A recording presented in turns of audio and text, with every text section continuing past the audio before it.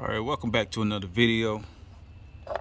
Today I'm gonna just show y'all this map sensor, and this particular person with this vehicle has had trouble with the code P2227 and 2228, and I'm gonna show y'all where this sensor is located, which is the map sensor. And this map sensor here, this is the one I took out. As you can see, the bottom number says 0261230262, and it's made in Germany. Now, I suggest that you go to the dealer and give them your VIN, because this one here came from AutoZone, and the one I just put in is right there.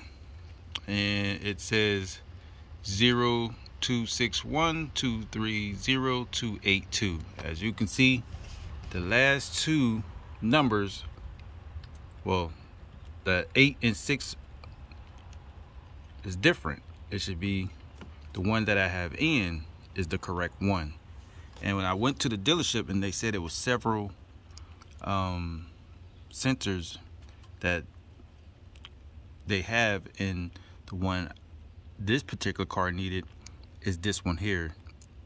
And always test your connection first, make sure you're getting voltage to it. But if this video was helpful, make sure you like and subscribe. Very simple to take out. Let me show y'all what I took it out with. Very simple.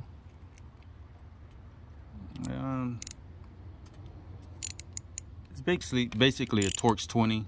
The camera can't pick it up because it gets blurry, but a Trax 20, you just take this nut off here and pull off the harness right here, and then you could do your battery, but if you have a scan tool, you can just reset the computer with that.